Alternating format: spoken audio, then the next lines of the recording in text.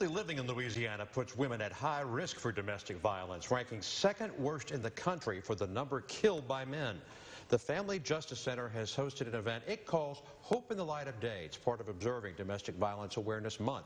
Speakers sharing their firsthand experience with domestic disputes, pleading for an end to domestic violence around the world.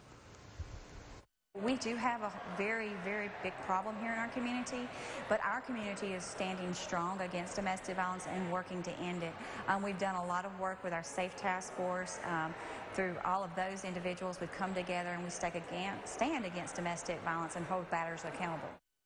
The Family Justice Center says it plans to host more of these type events throughout October.